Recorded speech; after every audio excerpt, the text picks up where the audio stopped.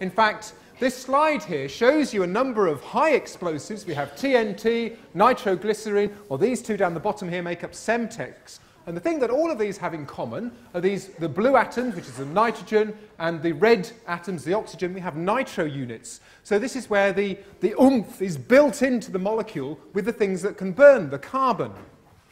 And we're going to look at one of these. We're going to look at some nitroglycerin. Well, where on earth do you get nitroglycerin from? Surely that isn't very natural. Well, you can get it from treating glycerol with nitric acid and sulfuric acid. Okay, you certainly shouldn't try this because it's incredibly dangerous stuff, as we shall see.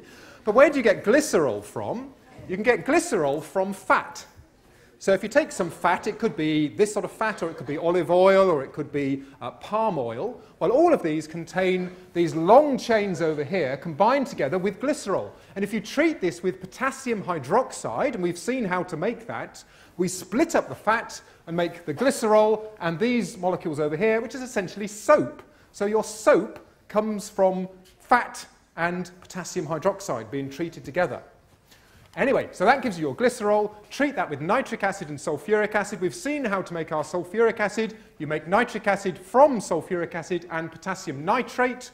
So we've got all our ingredients, all perfectly natural.